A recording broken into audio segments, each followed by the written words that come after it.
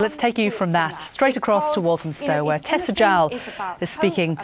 This is where Labour are laying out the themes of their manifesto, which is going to be launched in detail tomorrow. Let's have a little listen to what she's saying. Then it is the Olympics. And what we see just down the road from here in the Olympic Park is truly astonishing. A bit of brownfield wasteland, which, as a result of public investment, we're seeing 75p in every pound working to regenerate that, not just for the Olympic Games, but for years afterwards. A park that will become a cultural, a commercial and a sporting centre for this part of London, for East London, but also for the whole city. And I think that, this is campaigning is tough, it's very hard work, but when you know the prize is worth it, it's easy. That's how I think a lot of our young Olympic athletes feel now as they pitch themselves towards London 2012. We've got only another 4 weeks to go, but we'll give it an Olympic effort to make sure that we see both Stella and John Cryer returned as Labour members for the constituencies in Waltham Forest, and that we see Chris leading a magnificent army of new Labour councillors to make sure that Waltham Forest holds its head high as we move towards the Olympics and beyond. Just finally, I was just door knocking and the other day, and I was talking to a man in my own constituency who was, he doesn't support everything that the government's done over the last 13 years. But he said, what people like me have to decide is what kind of country we want. And what kind of country we want to be part of over the next 5 years. He was so eloquent. He said, that's what we're voting for. And what I know is that I want to be part of a Labour country that brings people together, that recognises and nurtures and develops talent, and a Labour country where young people really do have the prospect of doing better than their parents. So a country of ambition, and a city that is so proud of its diversity and its tolerance, a city that we want to see returned as a Labour city. So it's a big challenge that lies ahead, but just remember, what we're campaigning for is the kind of country and the kind of city that only Labour really understands and really represents. And with that, to set out a little bit more how we're going to do that, I'd like to introduce my very dear friend, Ed Miliband. He and I sit next to each other in Cabinet, so we get plenty of backdoor gossip, don't we, Ed? But Ed has coordinated the manifesto, which has probably been the biggest exercise ever in involvement in developing the manifesto by our party. So we know that after we launch it tomorrow, we can all step forward in step one with the other, because this is something, a vision that belongs to all of us, and it's all our job to communicate it to the British people. So Ed, thank you very much indeed. And I think everyone is just waiting to hear what you have to say. Thank you very much.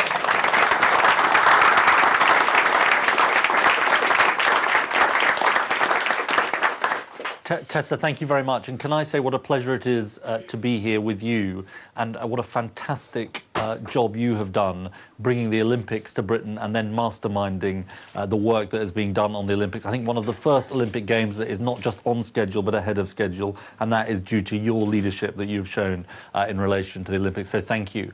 And it is also a fantastic pleasure to be here with my very good friend Stella Creasy, and she will be a fantastic Member of Parliament for Walthamstow after the general election on May the 6th, and I think deserves a big round of applause from everyone here.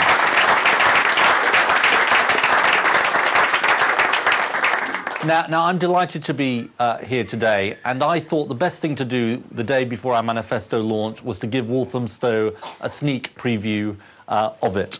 And when Stella made the invitation to me, I thought it was an invitation I couldn't refuse.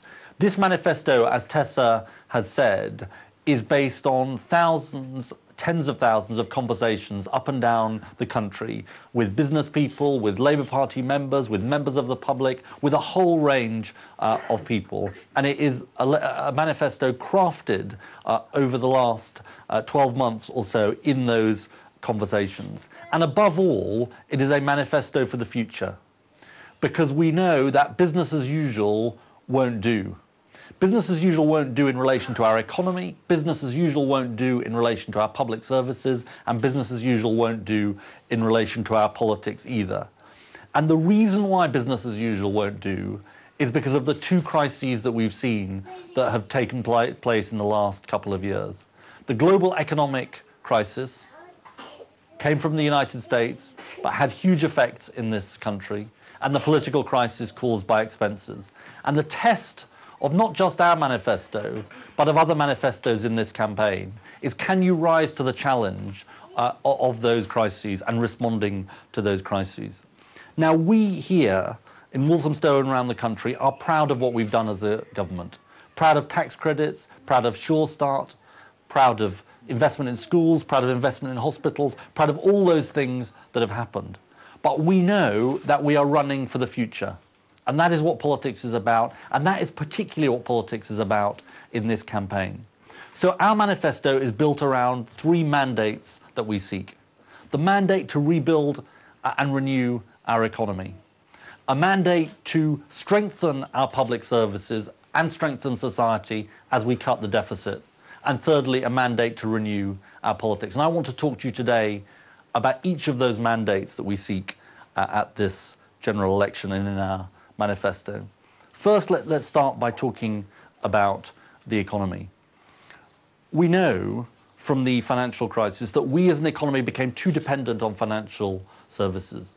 We know that the economies of the future that will succeed are those that are built on a wider industrial base. We're the sixth biggest manufacturing economy in the world already, but we know there is a lot more that we can do, a lot more we can build in terms of those future industries. That will make us stronger as an economy in the future. And the exciting thing for Britain is that we are starting to see, for example, the green industries of the future come to this country. They're going to build electric cars in Sunderland. Nissan are going to build electric cars in Sunderland.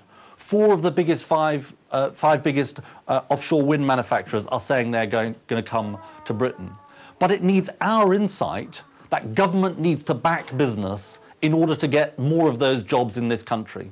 That's why in our manifesto we will commit to a green investment bank, to invest in those green industries of the future, to make those future jobs happen in this country. And that's why it'll be a pro-business manifesto. A pro-business manifesto because we will back business and enterprise to create those jobs of the future. So we need to build our economy on stronger and firmer foundations. But we also know we need to build our economy on fairer foundations as well. And this will be a manifesto for the aspirations of people throughout this country, those who want to own a home. So we'll cut stamp duty for first-time buyers. Those who are the low-paid in this country. So we're going to raise the minimum wage we're going to commit to raising the minimum wage in our manifesto. All the people who want to get on in this country. And take the issue of unemployment in this country. Remember the 1980s and 1990s. The Tory position was, we will just let people stay on the dole. What is the difference between a Labour government and a Tory government? Our job guarantees, which will be at the centre of our manifesto, show what a different philosophy we have. Because we say to the young unemployed, you're not going to be unemployed for more than 6 months because we will offer you job or training. We say to the long-term unemployed, people unemployed over 2 years, again, we will offer you a job. And because we are Labour, we believe not just in giving opportunity, but also demanding responsibility as well. So there cannot be a lifetime on benefit. We will make the offer of a job, but at the same time, we will say the job will have to be taken. And the other thing that we've learned as we build our economy in the future is that we need to have responsibility all the way up society. And that's why our economy will make sure that we don't see a repeat of what we saw during the financial crisis.